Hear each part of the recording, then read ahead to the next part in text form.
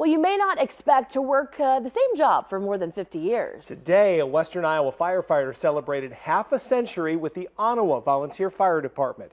For Jeff Sander, it was just another day at the fire station. However, the night brought a celebration with his family and fellow colleagues. Together, they shared their memories of Sander's career and how he has impacted their lives.